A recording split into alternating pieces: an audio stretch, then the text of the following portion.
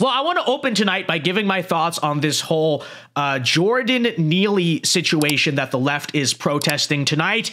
It very well could turn into George Floyd 2.0. In fact, we are nearing the 3-year anniversary of George Floyd. So I want to give you kind of the rundown. We'll talk about the entire thing. I'm sure most of you guys have heard about it, but maybe if not, maybe if you've not been on Twitter or whatever the last few hours, let me kind of give you the breakdown of the situation. Now, just disclaimer here, I really do wish I could just show you the pictures and the video so that way we could have the context and you can fully see what I'm talking about. But I will say, you know, YouTube has its graphic content policies. I'm just going to avoid just taking the chance there altogether. I mean, you can see it for yourself. I'm sure many of you have seen it or you will see it, but I will just do my best to try to describe it all to you. So let's explain kind of what happened here and what all the racial activists are up in arms about. So I don't know if you've ever been to New York City. I don't know if you've ever been on a New York City subway. I honestly hope that you have had the privilege of not having to do that. But if you have, I have, and I'm sure many of you have, you will know that crazy, drugged up homeless people constantly screaming and threatening people is a very common occurrence, right?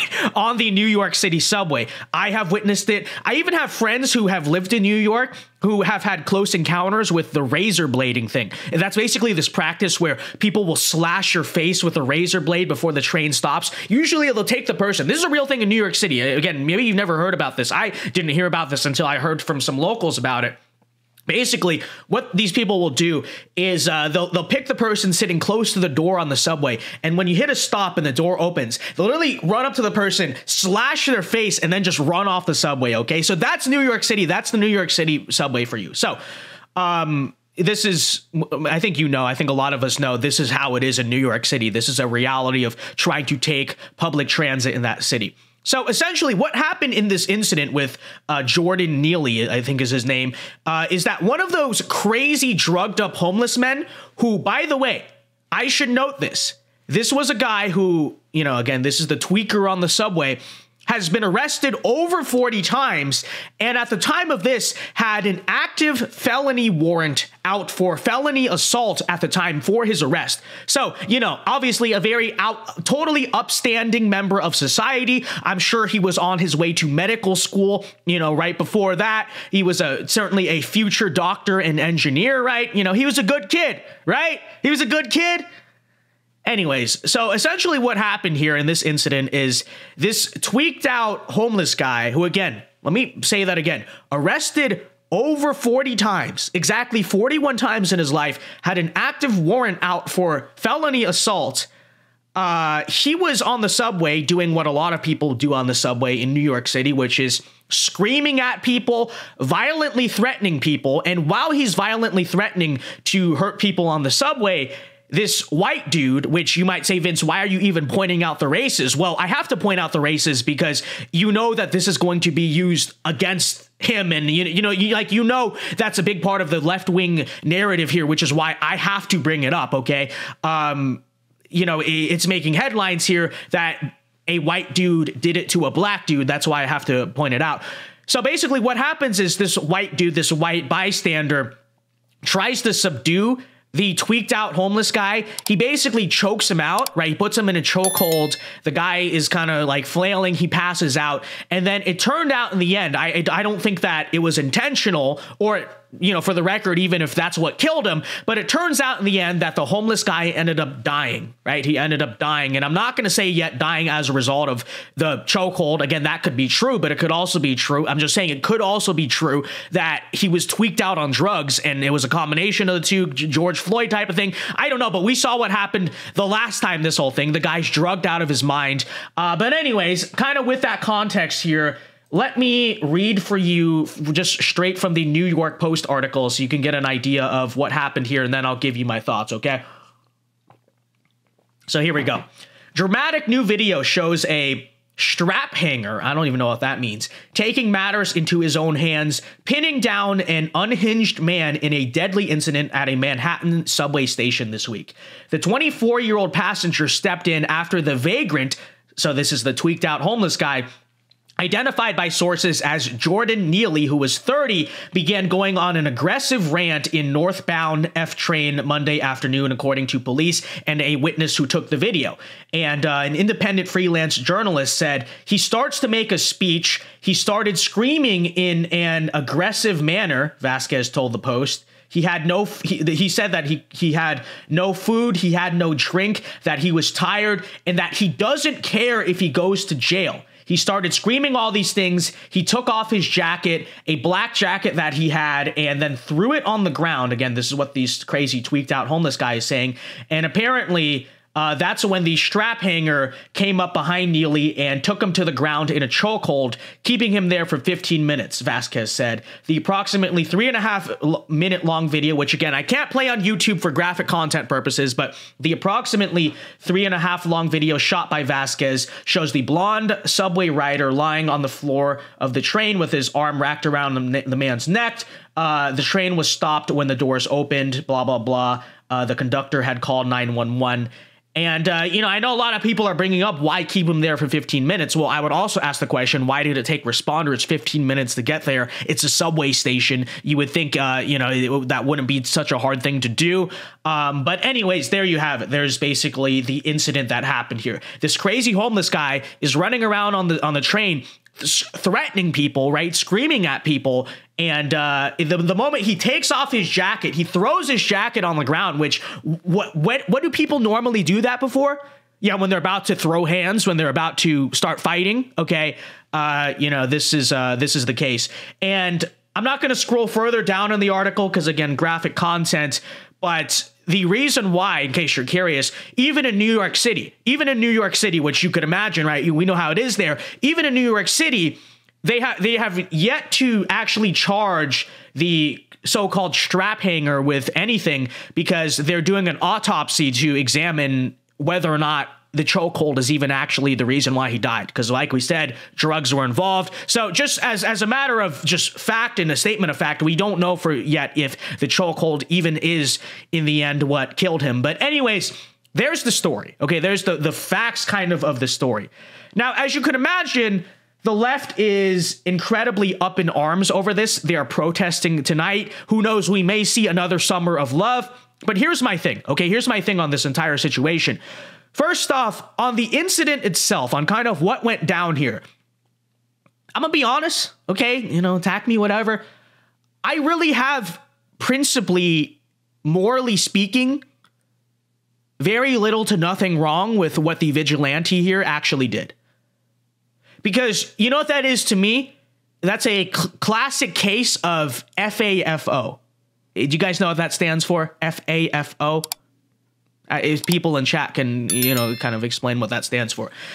Now, the problem, though, is that our justice system obviously does not see it that way, which is why I would say vigilanteism in this case, while I think is a noble thing to do, perhaps, or the morally right thing to do, it is discouraged by the justice system in the 21st century. We'll talk about that in a second. But principally speaking, let me just say again, if you're going around on a train violently threatening innocent people, again, to me, it's sort of an F around and find out situation, right? To me, especially when you're throwing down your jacket and saying all these violent things, I largely think in many ways that constitutes a situation of self-defense, okay?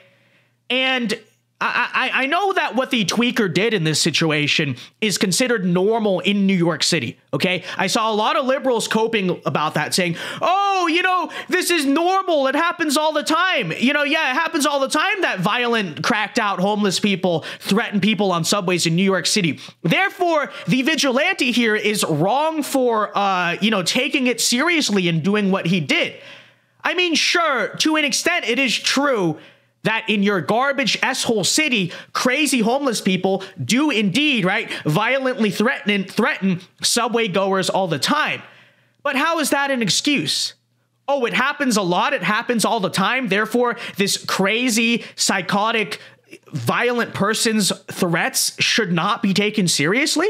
He shouldn't have taken those threats seriously? Is that what the, people making excuses are really saying here? Because you can say that. You can say, oh, it happens all the time. Threats happen all the time. Why are you taking this homeless guy seriously? But you know what else happens a lot on New York City subways? Violence. Actual violence, you fugazi. Okay, that's what happens a lot in New York City. Yeah. What also happens a lot, and you see it in the videos, you see it when people get pushed in the subways and all this stuff, all the fights that break out on the F train in Manhattan. What happens a lot is the violent threats spoken oftentimes by these tweaked out homeless people become actual violence. Okay? And so in this case, here you have again, let me reiterate this guy, Jordan Neely. You have a guy here who was a psychopath who's been arrested 41 times in his life. Okay, this guy's been arrested 41 times in his life. And not just that, oh, he's changed. He's changed. On the 42nd time, he's now changed. No, the guy had an active warrant out for felony assault. So you mean to tell me that if this guy, a violent felon, wanted for assault, while obviously on drugs, starts to violently threaten an entire subway of passengers, you mean to tell me that that should not be taken seriously? That should not be viewed as an imminent threat? Absolutely ridiculous. No, yes, it should be viewed as an imminent threat, right? Yes, you should assume that a drugged up guy threatening violence, actively threatening violence, saying he's going to commit violence is about to become violent, especially when he takes off his jacket and throws it on the ground, okay? Now, in fairness, what I will say is that what the vigilante did do is in some ways, while it is heroic, right? He got that entire subway out of danger. Who knows? He may have saved lives. Is it true that vigilantism is not necessarily the smartest thing to do in modern America? Yes, right? Not because it's inherently wrong. It's not. In fact, you could argue that it's inherently right. It's principally right. But the issue is that the entire justice system does not allow for it, right? If you step up and defend yourself, much less defend others, we all know that you are going to be labeled the bad guy. And that is what I'll say in this case that is unfortunately true. It's New York City. It's Manhattan. Okay. You know that Alvin Bragg is going to make sure this guy is locked up. They're certainly going to be out to get this guy. And it doesn't help that there's a racial component to it. It doesn't help that there's so much social pressure. I can virtually guarantee you that if the left does end up going protesting and presumably starts rioting and doing whatever, yeah, I certainly pray for this man. But, and again, I don't think what he did in itself was wrong, but I think that given our current justice system, and again, I don't think it should be that way, but really the only option that you have realistically, according to the justice system, is to retreat at all costs. And since he didn't do that, and since he tried to actually step in and be a hero, we know how it is. We know that there's a system of anarcho-tyranny. Being a hero gets you in trouble. On one hand, the cops won't actually step up. On one hand, they'll make the city incredibly dangerous. And, the politicians will do nothing to actually lock up criminals. But as we know, on the other hand, if you actually step up and try to defend yourself or try to defend others, we know it's probably going to happen. So I'm not very optimistic about what the outcome will be of this case. But that's just my personal take on it. Regardless, it doesn't really matter though, right? Because again, as much as I can say, well, just from a justice system perspective, it's what's done is done, right? It's now time to focus on what will happen to this guy, and what will happen, although it's not happened yet, is that he will likely get charged, and New York City is going to do everything it can to try to take this guy down, all of that. And, I obviously cannot stand for that. I will not stand for that. Again, what this guy did, we know.